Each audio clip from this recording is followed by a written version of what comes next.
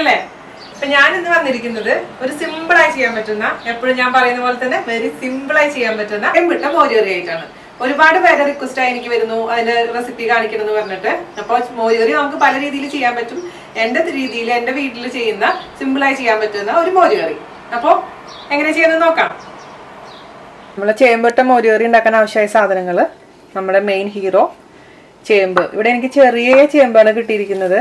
അപ്പോൾ ഈ ചെറിയ ചേമ്പ് ഇതുപോലെ തന്നെ ഞാൻ ഒരു 8 ചേമ്പാണ് എടുത്തിരിക്കുന്നത്. അത് തൊലി കളഞ്ഞിട്ട് കഴുകി നന്നായി കഴുകിയതിന് ശേഷം 2 കഷ്ണമായിട്ട് നുറുക്കിയ ചേമ്പാണിത്. ഒരുപാട് കഷ്ണങ്ങൾ ഇടണ്ട. ഒരുപാട് കഷ്ണങ്ങൾ ഇട്ട് കഴിഞ്ഞാൽ ആകെ മോര് കട്ടയായി പോവും. അപ്പോൾ കുറച്ച് കഷ്ണങ്ങൾ ഇടാൻ ശ്രദ്ധിക്കുക. അതുപോലെ തന്നെ ഒരുപാട് വേവിക്കാനും പാടില്ല അത്. പിന്നെ മുളക് പൊടി, നല്ല മുളക് പൊടി 1/2 ടീസ്പൂൺ, മഞ്ഞൾപ്പൊടി 1/4 ടീസ്പൂൺ, ഇത് നല്ല ജീരകം ഒരു 1/4 ടീസ്പൂൺ, പച്ചമുളക് എരിവ് അനുസരിച്ച്. ഇപ്പം ഞാൻ ഇതിന് അത്ര എരിവൊന്നുമില്ല, അപ്പം ഞാനൊരു 3 പച്ചമുളക് എടുത്തിട്ടുണ്ട്. കറിവേപ്പില ആവശ്യത്തിന്, പിന്നെ അരമുറി തേങ്ങ, ഒരു ചെറിയ നാളികേരത്തിൻ്റെ പകുതി. പിന്നെ നമുക്ക് താളിക്കാനായിട്ട് കടുക് ഒരു 1/2 ടീസ്പൂൺ, ഉലുവ ഒരു 1/4 ടീസ്പൂൺ. 1/4 ടീസ്പൂൺ വേണമെന്നൊന്നുമില്ല, കുറച്ചിട്ടാൽ മതി. പിന്നെ ഒരു നുള്ള് മുളക് പൊടി, അത് ഞാൻ ചെയ്യാറുണ്ട്, നിർബന്ധമൊന്നുമില്ല. പിന്നെ 2-3 വറ്റൽ മുളക്, 2 തണ്ട് കറിവേപ്പില,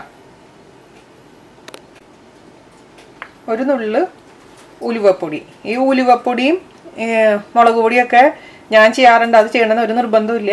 ഒരു പ്രത്യേക ടേസ്റ്റ് കിട്ടും അതങ്ങനെ ചെയ്ത് കഴിഞ്ഞാൽ. അത് ചെയ്ത് നോക്കൂ. ഒരുപാടൊന്നും ഇടരുത് ഞാൻ പറഞ്ഞതെന്ന് പറഞ്ഞിട്ട്. ഒരു നുള്ള്, അതായത് ഒരുപാട് ഇട്ട് കഴിഞ്ഞാൽ കയ്പ കൂടും. അതുകൊണ്ട് എപ്പോഴും ഉലുവയും കായൊക്കെ ചേർക്കുമ്പോൾ സൂക്ഷിക്കുക. അല്പം ഇടാൻ പാടുള്ളൂ, നല്ലൊരു മണത്തിന് വേണ്ടിയിട്ട്. ഇത് ഇടണമെന്ന് ഇത് ഓപ്ഷനിലാണ്, നിങ്ങൾക്ക് ഇഷ്ടമുണ്ടെങ്കിൽ മാത്രം ഇട്ടാൽ മതി. പിന്നെ ആവശ്യത്തിന് നല്ല വെളിച്ചെണ്ണ, വെള്ളം ആവശ്യത്തിന്. പിന്നെ ഇത് നല്ല പുളിയുള്ള കട്ടിത്തൈര് എടുത്ത് ഞാൻ ജസ്റ്റ് മിക്സിയിലൊന്ന് അടിച്ചെടുത്തതാണ്. ഇപ്പം ഞാനൊരു 750 ഗ്രാം, അതായത് നമുക്ക് 1 കിലോൻ്റെ തൈര് കിട്ടുമ്പോൾ അതിനുള്ളിൽ നിന്ന് കുറച്ച് മാറ്റി വെച്ചിട്ട് ഒരു 750 ഗ്രാമോളം ഞാനിത് അടിച്ച് വെച്ചിട്ടുള്ളത്. നല്ല പുളിയുണ്ട്. അപ്പോൾ നിങ്ങളുടെ തൈരിൻ്റെ പുളി അനുസരിച്ച് ആഡ് ചെയ്യണം. പിന്നെ ചില ആൾക്കാർക്ക് മോര് നല്ല ലൂസായിട്ടുണ്ടാവണം, ചിലർക്ക് കുറച്ച് മീഡിയം കൺസിസ്റ്റൻസി. ഞാനൊരു മീഡിയം കൺസിസ്റ്റൻസിയിലുള്ള മോര് കറി ഉണ്ടാക്കാൻ പോകുന്നത്. അപ്പോൾ ഞാൻ കുറച്ച് വെള്ളം ഒഴിച്ചിട്ടുള്ളൂ. ഉപ്പ് ആവശ്യത്തിന്. അപ്പം നമുക്ക് ഉണ്ടാക്കാൻ തുടങ്ങാം. നമുക്ക് നമ്മുടെ കഷ്ണങ്ങൾ വേവിക്കാം. ഇതൊരു ചട്ടിയാണ്. കാര്യം പറഞ്ഞാൽ നാട്ടിലെ കലച്ചട്ടി വേണം, എന്നാലാണ് അതിൻ്റെ ഒരു ലുക്ക് കിട്ടുള്ളൂ. ഇപ്പം എൻ്റെ അടുത്ത് ഈ ചട്ടിയാണുള്ളത്. അമ്മ നാട്ടിൽ നിന്ന് കൊണ്ടുവന്നതാണ്. അതന്നെ ഭാഗ്യം, ഇതന്നെ കിട്ടിയത് ഇപ്പോൾ. അപ്പോൾ ഇതിലോട്ട് നമ്മളെ കഷ്ണങ്ങൾ ഇടുക. മുളക് പൊടി ചേർക്കുക, മഞ്ഞൾപ്പൊടി ചേർക്കുക, ഉപ്പ്, കറിവേപ്പില, കുറച്ച് വെള്ളം. ഇതൊന്ന് മിക്സ് ചെയ്ത് കൊടുക്കുക. എന്നിട്ട് ഇതൊരു മീഡിയം തീയിൽ കിടന്ന് വെന്തോട്ടെ കേട്ടോ. ഇടയ്ക്കൊന്ന് വന്ന് നോക്കണം. കഷ്ണങ്ങൾ ഒരുപാട് ഉടഞ്ഞു പോകാൻ പാടില്ല. വെന്ത് ജസ്റ്റ് ഒന്ന് വെന്താൽ മതി. പിന്നെ മോരിൽ കിടന്ന് വെന്തോളും. അപ്പോൾ ഇവിടെ വരെ നമുക്ക് വെയിറ്റ് ചെയ്യാം. നമ്മുടെ ചേമ്പ് വെവുമ്പോഴേക്ക് നമുക്കൊരു കാര്യം ചെയ്യാം. നാളികേരവും ജീരകവും പച്ചമുളകും കൂടി നന്നായിട്ട് ഫൈനായിട്ട് അരച്ചെടുക്കണം. ജീരകം ഇപ്പോൾ കൂടുതൽ ഇഷ്ടമുള്ള ആൾക്കാരൊക്കെ ആണെങ്കിൽ കുറച്ച് വേണമെങ്കിൽ കുറച്ചും കൂടെ കൂടുതൽ ചേർക്കാം.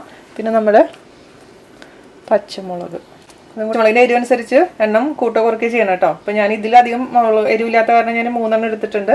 അപ്പോൾ ഇത് നന്നായിട്ട് കുറച്ച് വെള്ളം കൂടെ മിക്സ് ചെയ്തതിന് ശേഷം അരച്ചെടുക്കണം. നല്ല ഫൈൻ പേസ്റ്റ് ആവണം. ഒരു തരിയും പോലും പാടില്ല മോര് കറിക്ക് എടുക്കുമ്പോൾ.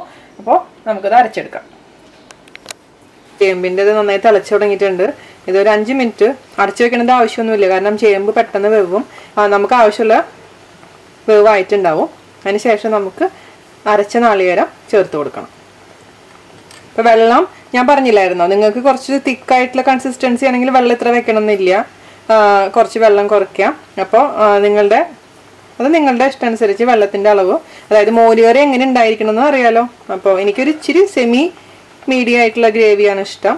ഒരുപാട് തിക്കാവാനും പാടില്ല, ഒരുപാട് തിന്നാവാനും പാടില്ല. അപ്പോൾ അതിനനുസരിച്ചാണ് ഞാനിവിടെ വെള്ളം വെച്ചേക്കുന്നത്. അപ്പോൾ വെള്ളത്തിൻ്റെ അളവ് നിങ്ങൾക്ക് കൂട്ടിയും കുറച്ചും എടുക്കാം. പിന്നെ ഞാൻ പച്ചമുളക് ഉണ്ടല്ലോ, പച്ചമുളക് ചിലവർ ഇതിൽ മുറിച്ചിടും. ഞാൻ അരച്ചു എന്ന് മാത്രമേ ഉള്ളൂ. അപ്പോൾ നിങ്ങൾക്ക് അരക്കണം എന്നില്ലെന്നുണ്ടെങ്കിൽ ഇതിൽ രണ്ടെണ്ണം മുറിച്ചിട്ടാലും. പിന്നെ ചില സ്ഥലത്ത് വെളുത്തുള്ളി ഇടാറുണ്ട്, ഇഞ്ചി ഇടാറുണ്ട്. അതൊക്കെ ഓരോ സ്ഥലങ്ങളിലനുസരിച്ച് മാറ്റങ്ങൾ വരും. ഞാൻ പെരുന്നിനത്താണ് താമസിക്കുന്നത്. അപ്പം എൻ്റെ വീട്ടിൽ ഇങ്ങനെയാണ് ഉണ്ടാക്കുന്നത്. അതാണ് ഞാൻ നിങ്ങൾക്ക് കാണിച്ചു തരുന്നത്. അപ്പം നമ്മുടെ കഷ്ണങ്ങളൊക്കെ വെന്തിട്ടുണ്ട്. ഇനിയിപ്പോൾ നമ്മുടെ അരപ്പില്ലേ, നന്നായിട്ട് ഫൈനായിട്ട് അരച്ച് വെച്ചിരിക്കുന്ന അരപ്പ് ഇതിലോട്ടൊന്ന് ചേർത്ത് കൊടുക്കുക.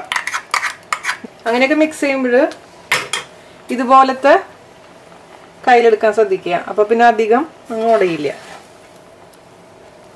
ഇതൊന്ന് ഈ അരപ്പും കൂടിയിട്ടൊന്ന് നന്നായി 2 മിനിറ്റ് ഒന്ന് കുക്കാവണം. അതായത് ഈ നാളികേരം അരച്ചിരിക്കുന്നതൊന്ന് തിളച്ച് അതിൻ്റെ പച്ചച്ചുവ മാറുന്ന വരെ ഒന്ന് കുക്കാവണം. അതിനുശേഷം നമ്മുടെ മോര് ഒഴിച്ചു കൊടുക്കാം. നല്ല പുളിയുള്ള മോര് യൂസ് ചെയ്യാൻ പ്രത്യേകം ശ്രദ്ധിക്കുക. പുളിയില്ലാത്ത മോരിന് ഒരു ടേസ്റ്റും ഉണ്ടാവില്ല. അപ്പം ഞാൻ 2 ദിവസം മുന്നെടുത്തിട്ട് പുറത്ത് വെക്കും. എനിക്ക് ഇവിടെ കിട്ടുന്ന തൈര് ഒട്ടും പുളിയില്ലാത്തതാണ്. ഇപ്പം പുളിയുള്ള തൈര് കിട്ടുന്നത് ഞാൻ കേട്ടിട്ടുണ്ട്. ഞാനത് വാങ്ങിച്ചിട്ടില്ല ഇതുവരെ. നോക്കണം. നാട്ടിലൊക്കെ ആണെങ്കിൽ നല്ല മോര് കിട്ടുമല്ലോ. അപ്പോൾ നല്ല പുളിയുള്ള മോരാണ് മോരുകറിക്ക് ഏറ്റവും ടേസ്റ്റ്. അതുപോലെ തന്നെ മോരുകറി അഥവാ പുളിയില്ലാത്ത മോര് കിട്ടുകയാണെങ്കിൽ തന്നെ മോരുകറി ഉണ്ടാക്കി വെച്ചിട്ട് പിറ്റേ ദിവസത്തേക്ക് ആകുമ്പോഴേക്കിനും അത്യാവശ്യം പുളി വന്നോളൂ കേട്ടോ. അപ്പം അങ്ങനെ ചെയ്താലും കുഴപ്പമില്ല. ബാച്ചിലേഴ്സിനൊക്കെ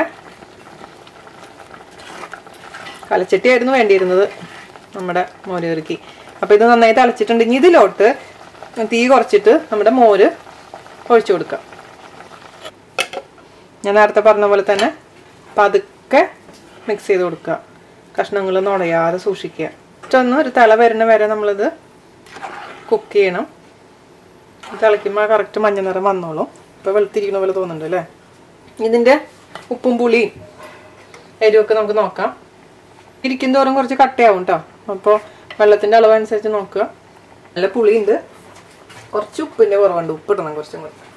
ഞാൻ എപ്പോഴും പറയാറുള്ള പോലെ തന്നെ ആദ്യം എപ്പോഴും ഉപ്പ് കുറച്ചിടാനേ പാടുള്ളൂ. ഉപ്പ് കൂടി കഴിഞ്ഞാൽ പിന്നെ ഒന്നും ചെയ്യാൻ പറ്റില്ല.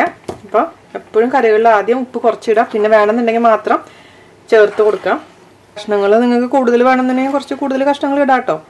അതിന് വിരോധമൊന്നുമില്ല. അപ്പം നമ്മുടെ മോര് ഒരിക്കലും ഒരുപാട് തിളയ്ക്കാൻ പാടില്ല. അത് പിരിഞ്ഞു പോകും.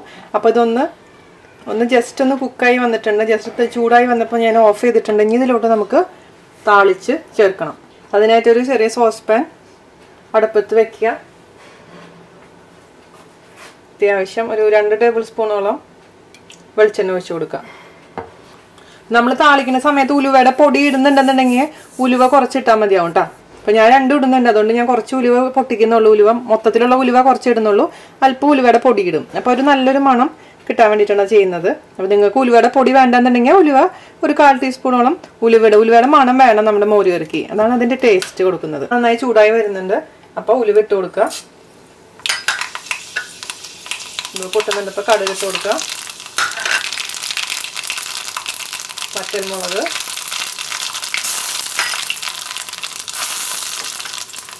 കറിവേപ്പില, മൊത്തത്തിൽ കറിവേപ്പില ഇട്ടോ, കുഴപ്പമില്ല.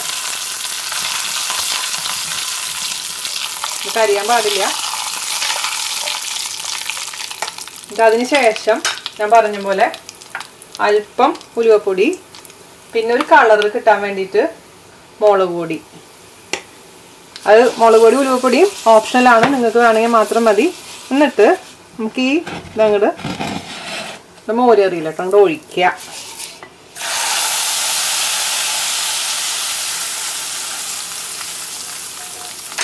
എപ്പോഴും നമ്മൾ താളിച്ച പാത്രത്തിലോട്ട് കുറച്ച് കറി എടുത്ത് ഒഴിച്ചിട്ട് തിരിച്ചൊഴിക്കാൻ മറക്കരുത്. വേണം പറയാം, കാരണന്മാർ പറയും അങ്ങനെ ചെയ്യണമെന്ന്. അത് എന്തിനാ ചെയ്യണമെന്ന് എനിക്കറിയില്ല. അതന്നോട് ചോദിക്കരുത് കേട്ടോ. ഇതൊന്ന് നമുക്ക് 2 മിനിറ്റ് ഒന്ന് അടച്ചു വെച്ചിട്ട് മിക്സ് ചെയ്ത് കൊടുക്കുക. അപ്പോൾ നല്ല മണം കറിയിലോട്ടൊക്കെ ഒന്ന് പിടിച്ചു. 2 മിനിറ്റ് കഴിഞ്ഞു. ഇതൊന്ന് പതുക്കെ ഒന്ന് മിക്സ് ചെയ്ത് കൊടുക്കുക. എങ്ങനെയുണ്ട്? ഉഷാറായില്ലേ? ഇത് കുറച്ച് തണുത്തതിന് ശേഷം ഉപയോഗിക്കാൻ ശ്രമിക്കുക. അപ്പോൾ കുറച്ചും കൂടെ ടേസ്റ്റ് കിട്ടും. അതായത് ഇപ്പോൾ രാത്രിയൊക്കെ ഉണ്ടാക്കി വെക്കുക, പിറ്റേ ദിവസത്തേക്ക് മോര് കറിയാണെങ്കിൽ. അപ്പോൾ ഉച്ചയ്ക്ക് കൂട്ടുമ്പോൾ അസലായിട്ടുണ്ടാവും. ഉപ്പും എരിവും പുളിയൊക്കെ നന്നായി കഷ്ണങ്ങൾ പിടിച്ചിട്ടുണ്ടാവും. അപ്പോൾ നമ്മുടെ ചേമ്പിട്ട മോര് കറി റെഡി ആയിട്ടുണ്ട്. എല്ലാവരും ട്രൈ ചെയ്ത് നോക്കണം. വളരെ എളുപ്പമല്ലേ ചെയ്യാൻ? വളരെ ടേസ്റ്റി കറിയാണ്. എനിക്ക് ചേമ്പ് പണ്ട് ഇഷ്ടമായിരുന്നില്ല, പക്ഷേ ഈ മോര് കറിയിൽ ഇങ്ങനെ ഇടുമ്പോൾ ഭയങ്കര ഇഷ്ടമാണ്. വേണമെങ്കിൽ ഒരു കറിവേപ്പില ഇതിൻ്റെ മുകളിൽ ഇട്ട് കൊടുക്കുക ഭംഗിക്ക് വേണ്ടിയിട്ട്. അപ്പോൾ അടുത്ത റെസിപ്പി ആയിട്ട് വരുന്നത് വരെ Tata bye bye, take care, see you.